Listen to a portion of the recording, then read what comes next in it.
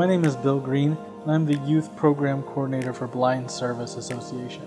For over 20 years now, Blind Service Association has had a summer youth program called Pathways for blind and visually impaired students all over Chicago.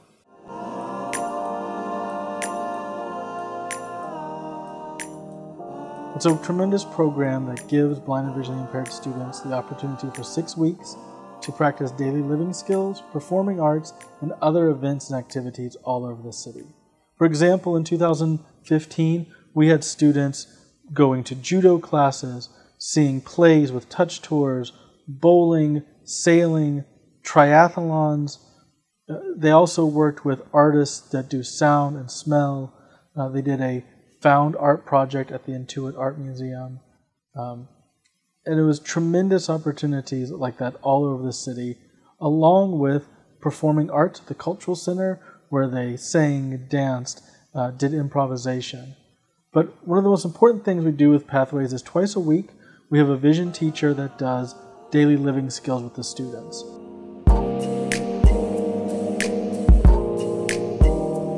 There are other programs in Chicago area and in the region that blind and visually impaired students can go to in the summer. So many of them, though, do lack those daily living skills. They're just about going out and doing a fun activity. And those are great. They do have a place, but it doesn't provide the supplement to the education that students are not getting anymore in schools, which is a huge part of what we do with our daily living skills, is to supplement that education and give them that facility where they have a kitchen every day, they make their own meals, they plan their menus, they budget for what they need, go to the grocery store, buy all the items, come back and prepare them. And I think that's one reason that our program has been more successful than other programs. We're, like I said, going on 20 plus years, and we've always been able to have a great group of students come. And we've had parents who greatly appreciate what the program does.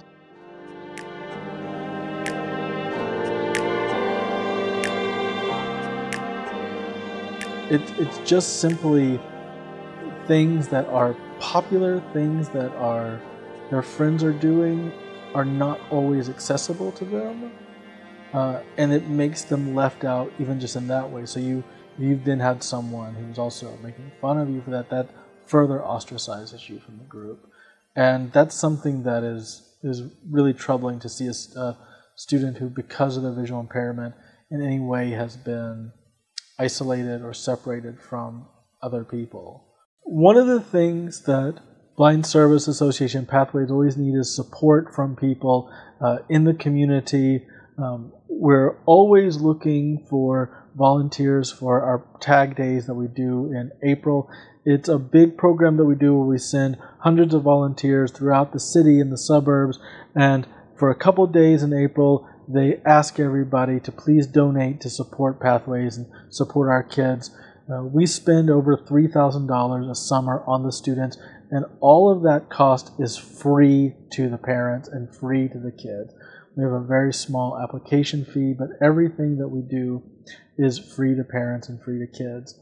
And we're very proud of that. We want to be able to continue that. So anyone who's interested in supporting Pathways and wants to know more about it can contact me, Bill Green, I guess at bgreen@blindserviceassociation.org is my email.